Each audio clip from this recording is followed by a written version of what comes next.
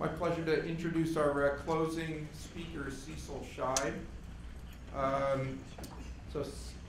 We like to say we're here at the intersection of Interstate 81 and 690, and we like to say that this is West 690th Street and 81st Avenue, the extreme Upper West Side of New York City. The Urban Green Council is the New York City chapter of the U.S. Green Building Council. And Cecil believed us when we said we're the extreme Upper West Side. So he took the subway, which led to Penn Station, and got on a train and took Amtrak and got here almost 48 hours ago. This is his first trip to Syracuse, and I hope it won't be his last, because this is the extreme Upper West Side. We've asked Cecil to give a presentation in which he shares his own life journey. So I'm going to just very briefly do it chronologically. So born in the Bronx, played the trombone, went to Stanford, helped start an Ecovillage in Missouri, came back to New York City, landed a job with NYU, and then moved to the Urban Green Council. So most recently at the Urban Green Council, after Superstorm Sandy, there was a task force that was put together by the City of New York on building resiliency, and Cecil was the managing director of that task force, which put out a report on lessons learned. The Urban Green Council has done an extraordinary effort in leading the community in New York City about the building stock in New York City with terrific reports on a vision, which we're going to hear about reducing carbon emissions 90% by 2050 in buildings. And also the impact of power outages in scenarios of losing power in the wintertime or in the summertime. And there's this terrific report called "Baby, It's Cold Inside." So the Urban Green Council I just lift up as a wonderful resource for New York City, for New York State, for the country, and it's great to have Cecil here. He is the Chief Program Officer for the Urban Green Council, and a new member of Syracuse's extreme Lower East Side, Cecil Scheib.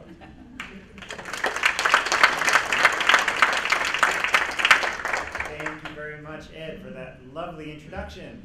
Okay, I know I am the guy that is standing in between you and your beer, so I'm going to get through this briskly and leave lots of time for questions, and then we will all go have a beer. And of course, we're so grateful you stayed for the keynote. Ed mentioned to me just before I went on, I think this is what he said, he's going to buy you all a free beer. I think it was loud. It may not have been what he said, so you should check with them yourself. We might have said that. I'd also like to thank Andrew and also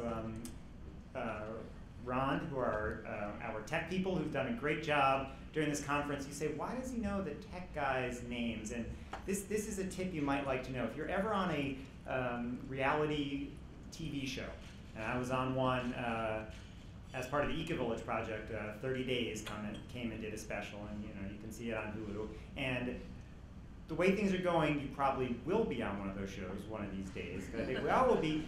You should always know the names of the tech people, because if you ever do something stupid on camera, you say their name, because the whole premise of the show is there's not a camera crew there. It's just they're filming you. So if you say their name, the shot's ruined. They can't use that take. So anything you say stupid, you say their name. So I am prepared. If I say something stupid and you hear me say Ron, you hear me say Andrew, it's like a take back for what I said. Okay, so I'm going to tell you a little bit about how I got to where I am, and I think what's sort of central to part of it is that, we all know why we're in this room, right? It's for the free beer from Ed. No, it's not for the free beer from Ed. It's because we know there's a big problem, and it's a global problem, and we know that the people in this room are one of the most important parts of making it better, right? Building energy, building carbon, that's where lots of the answers are at. Certainly that's true in the big cities, but that's true on a global level as well. But one of the things we lack is sometimes motivation to make big changes. We're all happy about a 5% energy cut, but you start talking about a 30% cut, a 60% cut, people get a little green around the gills. And part of that's because people don't truly believe that it is possible. And so one of the most motivational things we can do is remind people that it is possible and it is happening. So I'm going to do a little bit of that here today.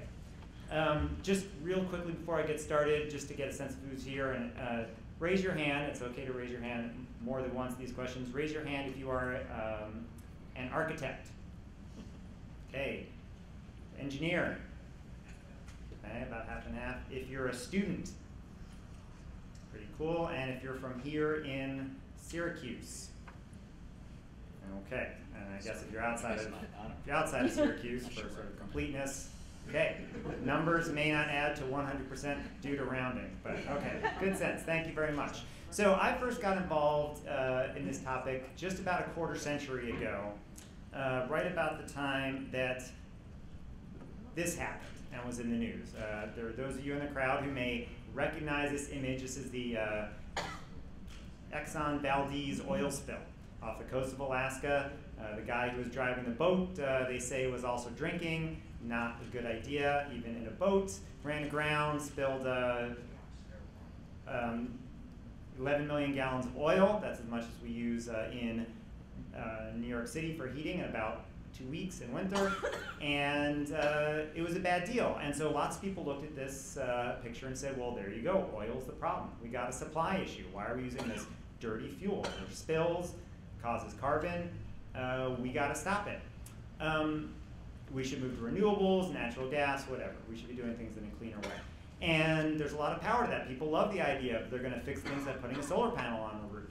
But I ended up taking a slightly different path, and no small part of that was due to a great ad that actually Greenpeace ran in the New York Times and other outlets at this time. And they started with a picture of the guy who was a boat captain at the time that the Valdez ran aground. You can see he doesn't look very happy in this picture. I guess I wouldn't either if I had done what he had done, was in the national media for it.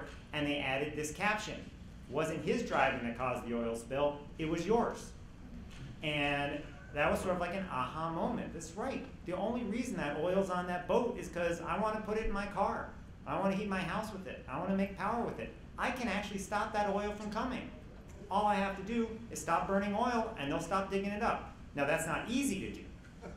But the fact that the ultimate power is in the hands of the consumer, and we do not necessarily have to wait for a corporation or our government to fix that for us, is a very heady thought, especially if you're 25 years old. And so a bunch of us got together after college and we decided that what if we showed that it was possible to live a lifestyle that made very different choices about oil and other issues, water, waste, and these types of things, but that did not represent a sacrifice. What if we could show people that you could do these things and have a better lifestyle, it was happy and it was healthy, and you do it with other people? You could build a little village and it would be off-grid, and you would show the world that these things were possible. And it might have been a bit naive, but we thought that all you had to do was show people it was possible and people would want to change.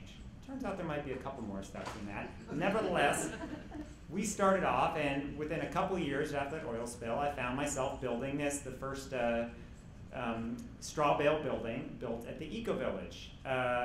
You may not think it's very attractive. That's because we had an engineer as the architect. You're looking at him. But it did work very well. It used very little wood. It's almost all straw. The roof actually sits on the walls. It's a load-bearing building. All the wood was local. The exterior was a lime-based plaster. The interior was a clay-based plaster from what we actually dug out for the foundation. The whole thing was built for just basically a few $1,000s, plus our labor. And those 3 little solar panels run all of the loads for that building. It's basically a very small 1-bedroom house. We thought, okay, this is actually working. This has potential. So we moved on. And the second building I helped build, this actually had an architect, so you can tell it looks a little more exciting, and actually sort of an interesting twist, historically things coming together. The architect was Dan Smith, who was instrumental to getting straw bale building put in the next version of the residential code. The 2015 IRC will actually have an appendix showing how you can actually permit straw bale building. So it was nice to have us work with us back in those days. This is a 6-bedroom, 2-story straw bale building. It has a wood frame this time. But the whole thing is powered by a 2.6 kilowatt array. And that's it, 100% off grid. And that's all it takes. And that's because the building is using less than 1 kilowatt hour per person per day. Now, it also has wood heat, so that's not all the energy it's using, but in terms of the power it's using, it's very, very low. In fact, that's about 90% less than the US average. And this is a building that has Ethernet in every room, it has water pumps, it has a refrigerator, everyone's got a computer, lights, the works. I mean, there was no sacrifice made for the lifestyle you lived in this building, but 90% less than the average.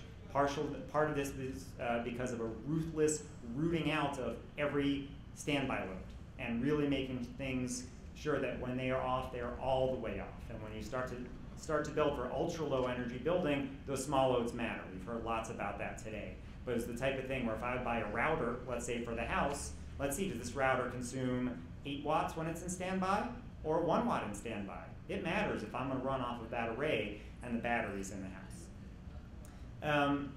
So these types of scale of sort of cutting impact in the Ecovillage, basically 1 order of magnitude less than the average. These also apply to water. They also apply to cars.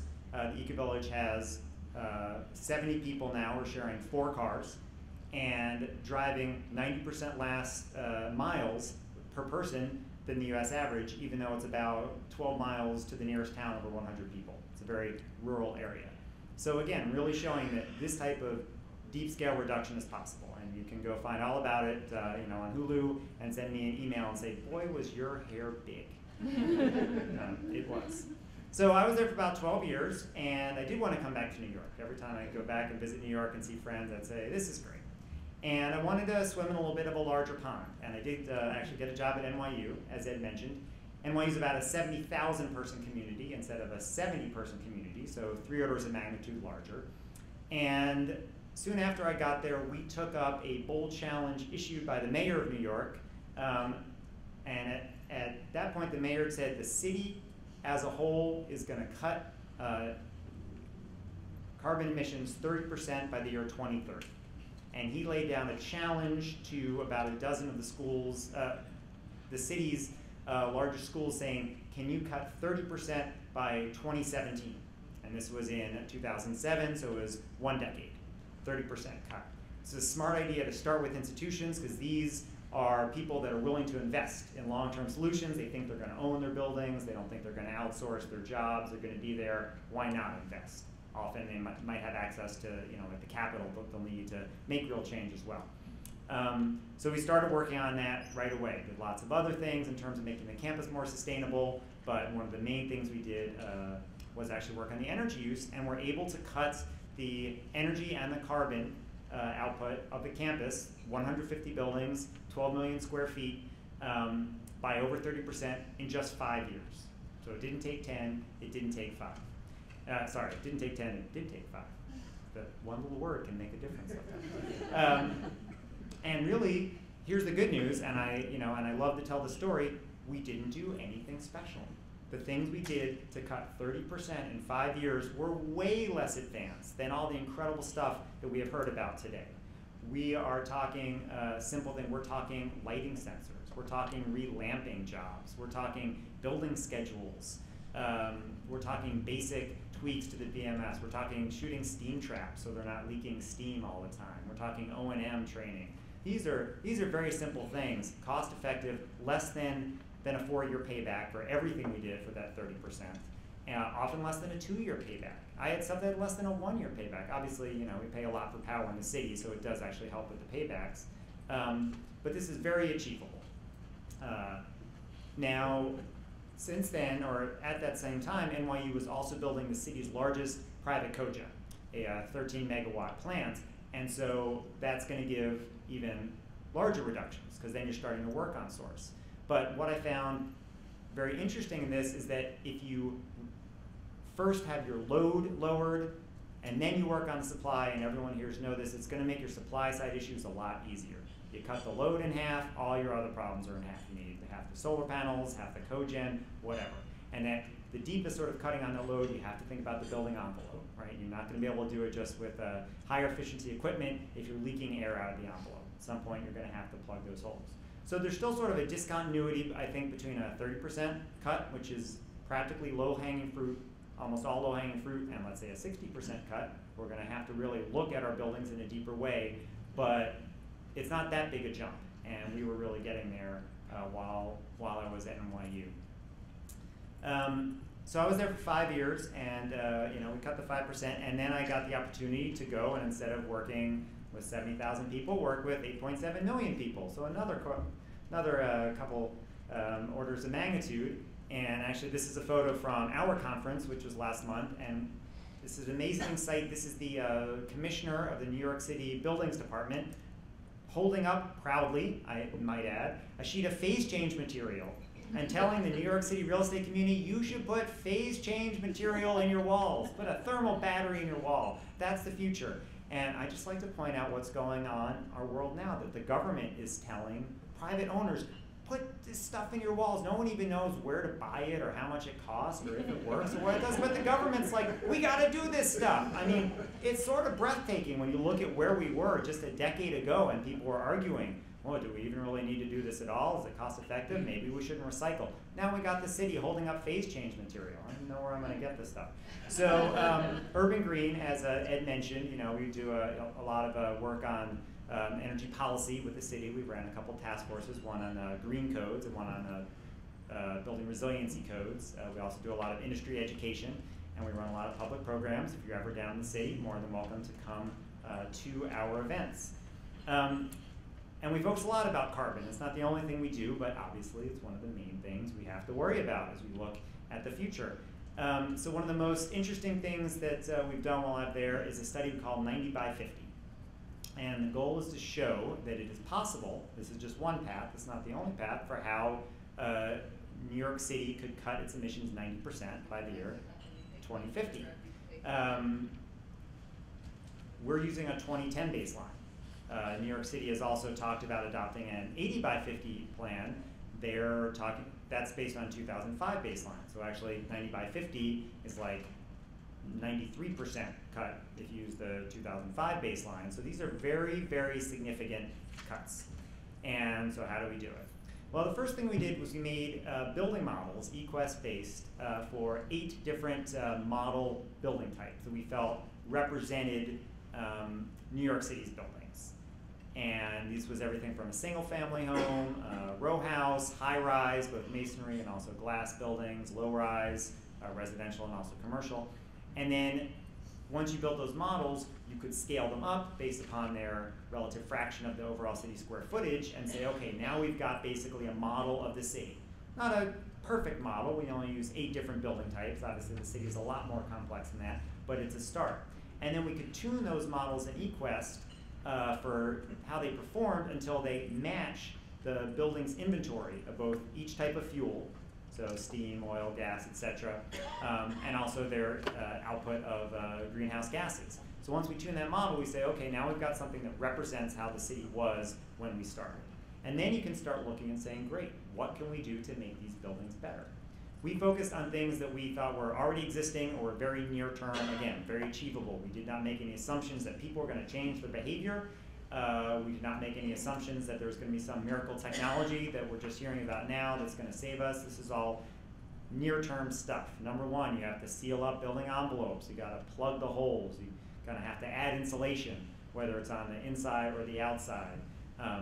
Once you've done that, and of course now you're going to have to add some sort of forced air into the building. You can't rely on just the drafts to get fresh air into the building, so you're going to have to do some sort of heat recovery.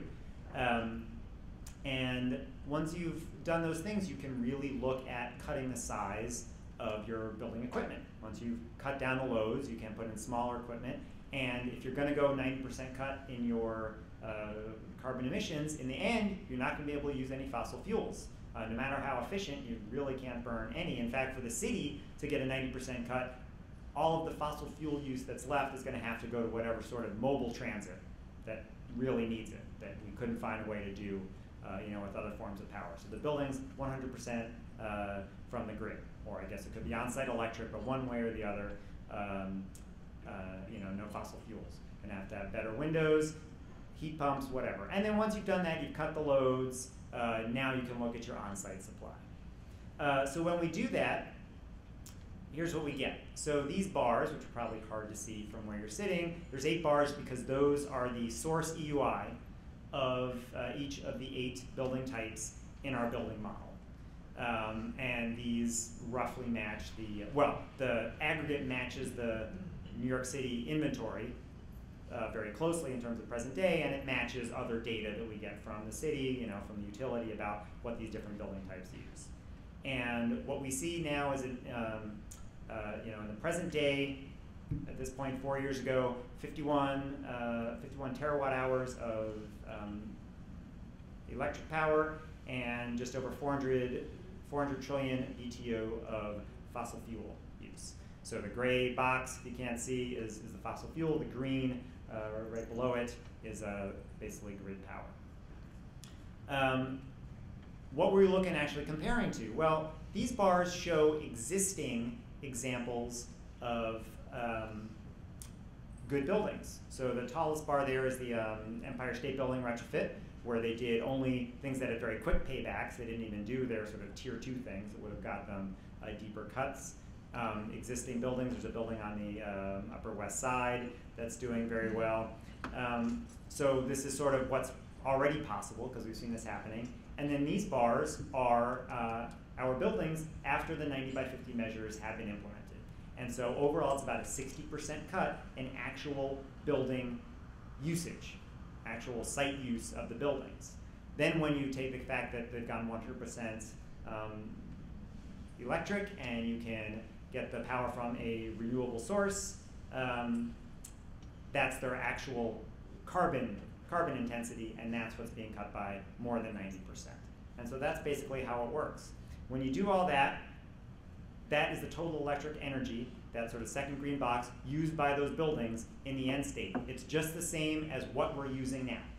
So basically what you've done, you've taken your buildings, made them more efficient, gotten rid of the fossil fuels, put that all over in the grid power, either that or on-site electric. Using the same amount of electricity, you've gotten rid of the fossil fuels. Now, what this doesn't show is that the shape of your load curve is very, very different. Right now, obviously, we have a summer afternoon dominated load curve because of AC. Once you do this and you're going to heat pumps, you actually have a winter nighttime dominated load curve. That's the highest point in the curve. Not a great time for solar panels, winter nights. Even summer nights, frankly, not that great for solar. So we're gonna have to look at storage. But again, one thing that I'm very hopeful about is once you cut the loads that low, maybe we don't need incredible storage that we haven't seen yet. If the loads are that low, maybe it's actually achievable. That will require renewable energy on a larger scale than we have it now. We already have a fair amount of that kind of energy on our grid. We have hydro, we have a nuke, we have solar, we have wind. It would take more. There would be lots of ways of getting there. Here's one option, just to give an example of sort of splitting it into different sectors. We would do all these things, 17 square miles of solar panels, 1 nuke, whatnot. If you don't like nukes, great. Get rid of the nuke, put in 34 square miles of solar. At least in terms of the total energy demand. Again, you have to worry about the shape of the load curve to make this happen in real life. Much easier in the model. Sounds like a lot, let's say, of solar. I think it's all relative. The city is over 450 square miles, 7 miles of sidewalks. Manhattan, which you think of as a fairly dense place as things in New York go, 7 square miles of backyards, residential backyards, 7 square miles on the island of Manhattan alone. I'm not even talking the outer boroughs. So 17 square miles of panels on that doesn't seem that big. The city owns hundreds of square miles upstate as part of its watershed. That's like around the lakes. New York City already owns that land. It could put up solar panels. It actually seems achievable once you've cut the loads. So it's nice to be having this kind of discussion and talking about, well, how would we get all the clean energy we need to run things in the end state? Because it wasn't that long ago we were having more this kind of discussion. You could be at a climate summit and someone says, what if this global warming thing's a big hoax is a big hoax and we made a better world for nothing. Of course, ignoring all the other co-benefits that are gonna come along with. And we've heard a lot about those at this conference: cleaner air in our buildings, right? People that are healthy, people that are safety, jobs. This is going to be a green economy. We don't have to have this conversation anymore. And yet, that doesn't mean we should actually not think about those benefits. And I'm not sure that the best way to actually get people excited about making this change is to tell them, we're all gonna die and it's your fault. There's a chance that's not that motivational. Maybe we should be selling them on these benefits. One of those benefits is that people are starting to get worried about things like this. This is a graph of New York City extreme weather events over the past decade. You can see that graph gets higher. We're having more high winds, more storms, more floods, more hurricanes. It's a little scary. Sometimes what comes along with that is a power outage. And we've had a citywide one of those, or at least borough-wide, every couple of years for a decade. Maybe we've seen the last one. When I give this talk in New York City, of course, I say Con Ed wouldn't let that happen. Since there's no one here from Con Ed in this room, I can say it's going to happen. Ron, Andrew. Okay, good. Now I'm safe. I knew that was going to come in handy at some point. So, okay, what can we do to have our city be safer against those blackouts? Now, actually, after Sandy, which we're all aware of, we got lucky in a way. We didn't get lucky in terms of the storm surge. We didn't get lucky in terms of the power outage, but we got lucky in terms of the outdoor temperature. It's very mild weather during Sandy. If it had been, it was basically in the 50s and 60s for that whole week. If it had been in the middle of winter and that had happened and something had knocked it out, people probably would have frozen to death. If it had been in the middle of summer and people are trapped in a high-rise glass building and can't get out, maybe can't even open the windows wide enough to get ventilation, people would have been literally baked alive. I mean, it would have been terrible. We were lucky in that way. And so one thing we looked at as part of the Resiliency Task Force is how better buildings can make them safer in the case that these things happen. So we took our building models from 90 by 50, but this time we just looked at one unit. We didn't look at the whole building as a system. We just looked at a single living unit in each of the building types. And then we looked at the current sort of present day state of construction, and then we made a comparison to what would happen when you air seal and insulate them, and you have a better building envelope. And we get curves that look like this. Here's typical buildings of current vintage that currently exist during a winter blackout. And so that black line is where you lose power. All those lines are the temperature inside the building. So you see the line starts off the same at 72 because we all have perfect AC, in this case, heating system that keeps our temperatures exactly at 72 at all times. Then when you lose power, the temperature starts to fall. And within days, in some buildings, you're at dangerously low temps. Anything under 50 is where the elderly, people who are sick, are going to start to have health effects. And within a week, which is how long many people were out of power during Sandy or longer, it's going to be freezing inside people's houses, or at least dangerously cold. If you air seal and insulate them, you get curves that look more like this. After a week, it's going to be above 55 in the house. Just your body heat is going to keep your apartment or your house warm. So this is a safety issue for people. Then the reverse is going to be true in summer. Here's what a typical buildings look like now, especially the glass buildings, but also in a single-family house.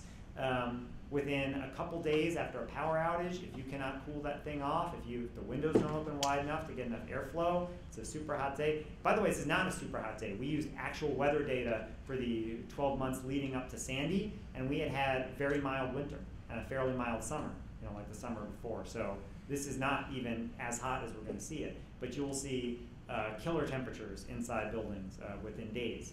If it's air sealed and it's insulated, you've got much more control. You're going to be uncomfortable, but you probably won't die. And in a city where people cannot get out of their buildings without power, if they're in a high building, this is a big deal. What do you do to make these things happen and make the buildings more resilient? The same things you're going to do to save carbon. You're going to seal them up tight. You're going to use sunshades. You're going to have better windows. It's going to be insulation. These are all things that we know how to do today. So that's the good news. One of the other co-benefits, here's actually NYU with that 13 megawatt cogen. It was one of the few places that had lights during Sandy. It could actually black start. It was running on natural gas, which did not get cut off, and it had lights, and it could keep its occupant happy. So can we do this? Can we do this citywide? There's 1 million buildings in the city of New York. That's a lot of retrofits. We're not building enough new construction that we're going to get there, in time. Well, I would argue if we don't do that, if we don't do it, we're going to get things like this. I actually lived in that dark zone. It was fun for the first night or two. After that, it got a little bit old, walking up and down, the 7 flights of steps with a flashlight. So if we don't want this, we may have to do something. And we've got other reasons that we probably will do something, at least in many buildings. We have a lot of buildings in the city, masonry buildings. Masonry had a design lifetime. And the cheaper those buildings were built, and after World War II, we saw a lot of fairly cheap buildings go up, even ones with high rents. Doesn't mean they were built expensively. We're seeing things like this. This is a white brick building on the Upper East Side. Concrete backer block is actually crumbling. It was not strong enough to handle the load of the building facade after 50 years. You've got cracks running down the facade. You've got sagging headers where a metal header over windows is actually rusting, and the bricks are literally sagging on top. So you have people that are going to have to fix their building facade because they've got bricks falling off onto people's heads. And even in New York City, where there's always a bigger headline, no one likes that, right? You want that to happen at least in other cities, or at least in another borough, not in your borough. So people are going to be fixing these buildings. Now, can we sell owners on this prospect? You can spend, let's say, $100 and repoint that building so the bricks don't fall off and you don't kill anyone, or you can spend $150 or $200 or $250. Lots more money, but to have that building last for another 50 years instead of another 10 years and having to go back and do it again. And not only that, it will have a payback. You'll see the savings in energy. You'll have better air quality because you have better control, and you won't just have the New York City air coming in where and when it wants to. And your tenants won't complain because they don't have the drafts. They've got temperature control. And they hate the fact that you are outside their unit with a lift every 18 months fixing their window frame or the mortar on their bricks and drilling in there and making noise. They hate that. They pay a lot in New York City. They don't like it when you make noise outside your unit. So you can sell them on, here's what we're going to do to make you happier. That sounds like a selling point maybe we can actually get people behind. I also think a fantastic opportunity, Castle Square in Boston, a low-income multifamily unit. Joe, who was here yesterday, actually worked on this project. Building Science was the energy consultants on this. Built in the 60s, looked like this. After the retrofit, looked like this. It's better looking buildings. Who doesn't want a better looking city? The people in this building, they had pride in their building after this is done. Yeah, they were more comfortable. They were the ugliest building on the block. Everything else that had gone up newer looked nicer than their building. And there was nothing that they could do about it because they weren't the rich people, right? Once this was done, they were proud. They had a nice looking building again, and they felt good about it. People say, can this be done in 30 years? I agree, it's a lot. 30, that's 1 million buildings in New York City is a lot. On the other hand, I like to do the thought experiment of standing in one of, let's say one of the early 6-story, office buildings downtown, on Broadway in, let's say 1880, 1890, looking out the window. Horses, right? The streets filled with horses, and telling someone in 30 years, every one of these horses will be gone. Well, it's impossible. How are we going to get food into the city? How are we going to get people around? You can't do it without horses. There's no other way. It's impossible. In 30 years, all those horses were gone. Lots of other examples of disruptive technology. You've been hearing from them this whole day. Many of them are currently being developed over at the labs that we saw yesterday. So. And what's great is we can actually do this with what we actually have now. All that stuff's just going to make it easier, it's going to make it cheaper, it's going to make it scalable. But we already know how to do this. We're at a very special time. Those of us in this business who have been in the business a long time, and I know while my hair is mostly gray, it's not the grayest in the room, thank God. But I'm getting there, don't worry. We've been pushing on government for 25 years. Well, really 40 years, let's say, since the first oil embargo. People, we got to do something, and it's been a hard slog. And now we see the politicians saying it. We see them marching at the People's Climate March with 400,000 people saying, we've got change. We see New York City calling for 80 by 50 as city policy. And getting ready to back it up with a plan to do it. Those of us working in energy efficiency, I feel it's a little bit like when you're walking against a strong wind, walking to an incredible headwind, and you're leaning forward just to keep upright. If that wind suddenly stops, you might fall on your face. And we're going to have to pivot as the politicians start to say, yes, we should do this. Let's cut 80 by 50. Okay, well, we are the people who are there to tell them how to actually do it. And while we're going to need everything in our bag of tricks, the time to say, like, here's a set of interventions and you'll get 15% savings in your building with a 5-year payback, that's not on the scale that's going to get it there. We have to think about how to go farther, faster, and do it in a cheap and also a scalable way. Because this is version 2.0 now. We're starting to win the battle. I know it's different in different places. I'm a little bit of a bubble down in the city. But it's starting to happen more and more that the time to ask for the change is past and the time to make the change is here. So a few final questions to ponder, and then I will take your questions. One is the role of cogen? Generally a fossil fuel-based thing. It doesn't have to be. I guess you could have a biomass-based cogen, but that'll probably be more of a niche thing. If we need to go fossil fuel-free and over to heat pumps in the long term, what's the role of cogen now? Right now you get great efficiency savings by going to cogen, and gas is very cheap. Should we be putting in cogen now and just thinking, well, the plant's got a 30-year design lifetime, let's put it in, and when it wears out, we won't actually replace it, we'll be on to something else?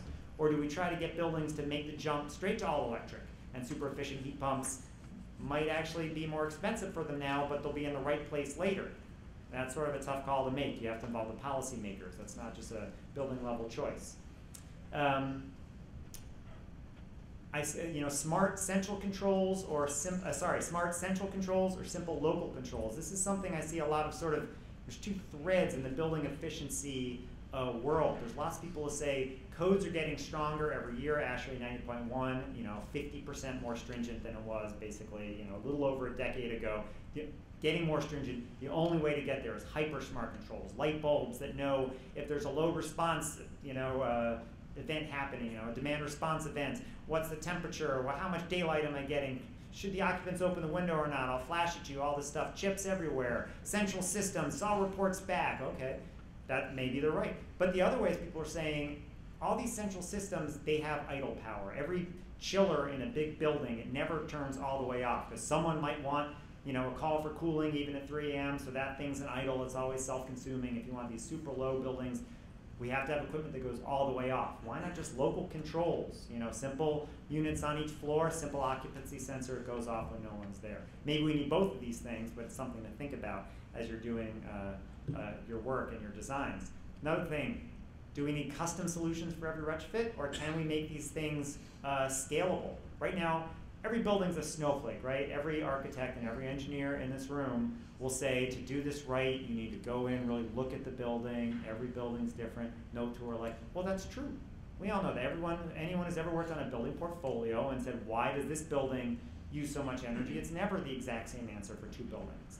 That said, do we have the time and the money to get 100% of the way to make every building perfect? Is there a way we can find things that might get us 80 or 90% of the way at 20 or 30% of the cost by making them routine? The things that have gotten big quick, whether it's cell phones, cars, whatever, they became standardized, and that's how they were able to grow very quickly.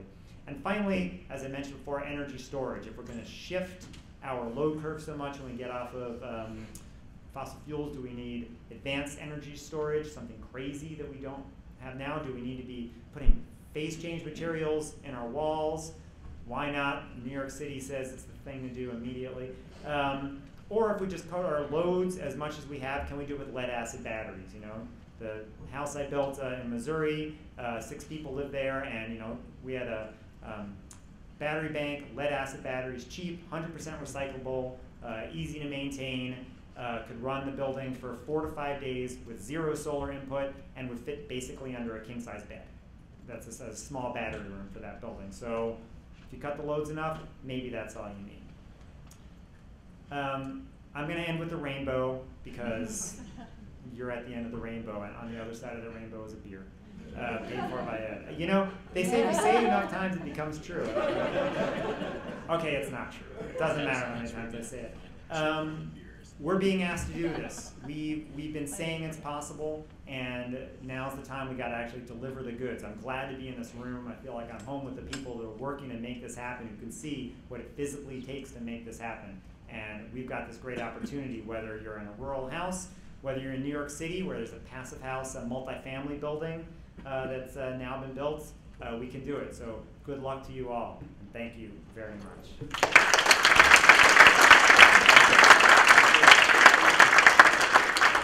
A couple minutes for questions? Larry. My name is Larry Wetzel, and I'm owner of Air Innovations here at Syracuse. But I was wondering if carbon credits might play a role in your strategy. And by carbon credits? Carbon credits, people that earn carbon credits for retrofitting buildings. Sure. Well, there's a lot of tools you can get to change the equation of why people don't act now and why they might act. It could be a carbon tax, it could be cap and trade, it could be carbon credits. It's a great idea. I mean, at those things, in the end, although they'll be informed by very advanced financial analysis, it's more of a political question, I think, than really, like a technical one. But we need to be ready to help the politicians understand, here's how it would work, and here's what we're trying to achieve. Yeah? When you're talking about reducing the loads, obviously the generation, the electricity still could be coming from fossil fuels. And I wonder if you're concerned at all that if you make that huge effort and reduce the loads, some folks in the fossil fuel might say, well, look, we're not so bad anymore. Well, I mean, I think that's a great point, and I mean, I think it's true. And in fact, if we only had to get to 60% cuts, we might say, don't even worry about the supply side. Let's just do it on the demand side, because that has all these other benefits. One thing that's happening, again, we did 90 by 50 trying not to count on any disruptive change in the future. Let's say we might sort of straight line out some sort of guesses for the future, but let's not make any advanced guesses. But it's not a super advanced guess to see the cost of solar dropping like a stone. I mean, even at this point, the cost curve, other than the fact that gas also dropped unexpectedly, right? The solar would actually be cheaper now, right? So no one's got a crystal ball to say what will happen in 30 years, but it's hard for me to imagine there not being some sort of cost parity for like the renewable solutions when you look out 30 years, when you look at what's happened over the past 10. I'm just curious, how do you... Let's get your mic. Great. Have you looked at integrating your models with... There was a paper done by Mark Jacobson and another team at Cornell that looked at how New York State could power all of New York State with resources available within the state and Long Island Sound. Okay. Yeah, that was a great study. I'm sure there's lots of holes that can be poked into it because it was pretty high level. I sort of, at this stage, I think those things are more of a scoping study. They say, do our natural resources roughly correspond with the loads we need to serve? It's not, and I think that's the same thing for 90 by 50. Again, like right now, the 90 by 50, it's not a plan. It doesn't say, here's how you get from here to there. It doesn't even say that the way we map that is the best way to get from here to there. We assumed a certain increase in efficiency in, let's say, lighting, and then you do lots of air sealing. Maybe if your lighting got even better, you wouldn't need to do as much air sealing, or something like that. Same thing for Mark's study. He shows that this is possible. And so, yeah, I think these things actually go together very well. But we haven't worked actually specifically to join those. You? Yeah. So you talked about the place in Boston where they actually worked on the outside, and so one thing I've always lost all hope for is that masonry buildings, they're never going to allow you to do things on the outside. There's too many concerns about the way it looks.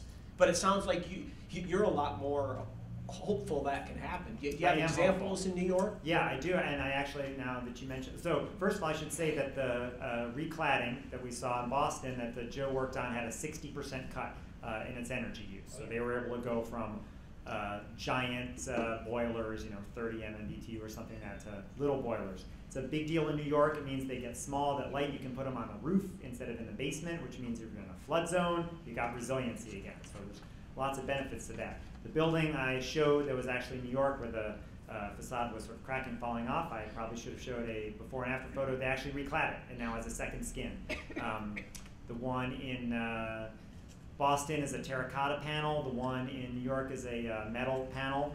They look amazingly similar, actually, very durable. The big thing in New York is when you have a lot line and you can't make your building any wider. One thing that's been done in New York is now at least you don't have a zoning penalty for adding insulation. But if you're up against your lot line, there's nothing you can do. Luckily, in New York, lots of the bigger masonry buildings are freestanding, right? It's like the Tower in the Park model. And all of the projects, all the low-income housing, you've got square mile after square mile of rectangular or sort of plush-shaped brick buildings that there's nothing around them. There's no harm to putting the insulation on the outside. It's easier than actually going into the tenant units, and they'll look better for it. So I actually am more hopeful. But that can't be the whole solution. As you say, there's lots of buildings where that just will never happen, and we'll have to find other solutions. Cliff? Cliff Davidson from Syracuse University. Really enjoyed your talk. I guess I wanted to get your take on the fact that even though the costs of solar panels are going down, for sure, solar PV is becoming economically more attractive, but in fact the environmental costs of solar PV are still pretty high. Producing solar panels uses a lot of toxic materials and so forth. So I'm just wondering if you have a comment on that. Oh, I think that's a fantastic point, and anyone who thinks like, well, if you make the power with solar, then you're good, right? That's all you have to do. Obviously, you're missing a whole part of the equation. How much energy did it to make to the panel? What's its embodied energy? What's its energy payback? What are the toxics? Again, this is why after all these years from the Ecovillage through to the university, through to working with New York City, I focus on the demand side. Because if you cut your demand in half, you cut all those toxics in half. And I think 30 years from now, we'll get to choose. Well, maybe solar's not even the best way. Maybe we think we have a better way than solar. But all of those choices get much easier when you cut your load by 60%. Over here. Here, and then we'll go to the back. Jim McKnight of Summerhill Biomass Systems.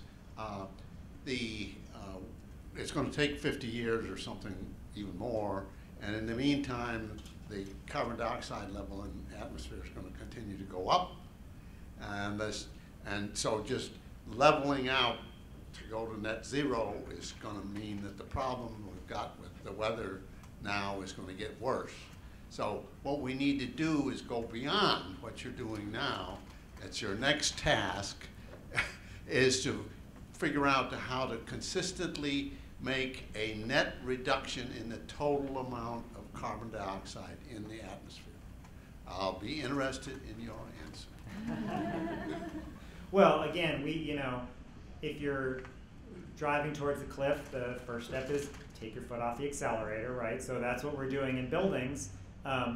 New York has some, first of all, I think you're totally right? We need to look at what we're doing as not just doing less bad. If we're going to get to a good place, we need to think about doing good, having our buildings be net positive. New York is a particularly challenging environment for that because it is so dense. The idea of buildings being net zero, or net positive is sort of challenging, and we do draw a lot from the surrounding area. I think you posed a good point. Right now, while we might need to look at the next step, I'd be pretty pleased if we had a plan to cut New York City's emissions 90% by 2050. But that doesn't mean we shouldn't keep thinking about what's going to come next after that. Oh, we're going to go to the back, and then we'll come up.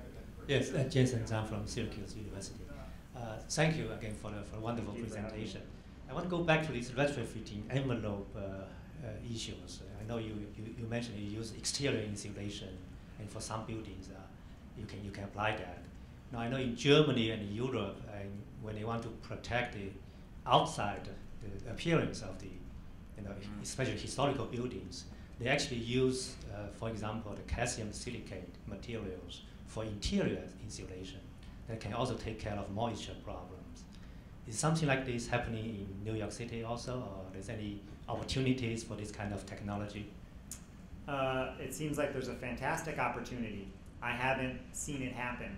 I haven't seen it happen yet in the city.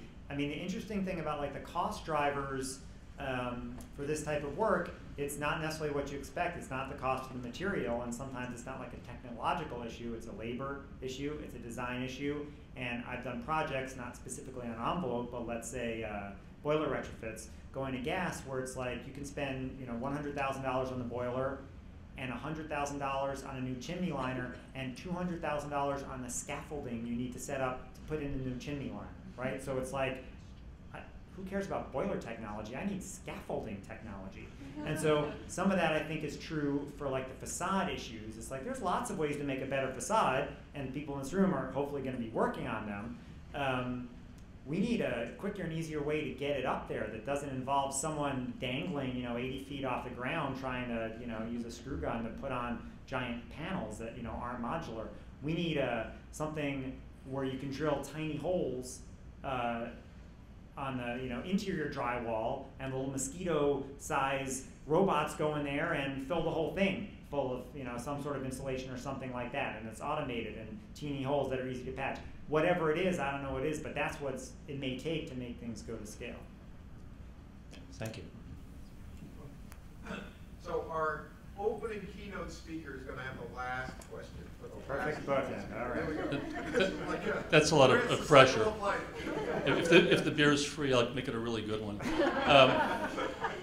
So Bill Bonfla from Penn State, and really great talk. You addressed this on the sort of the building by building, let's take energy out of buildings point of view, but you just alluded to the density of New York City, for example.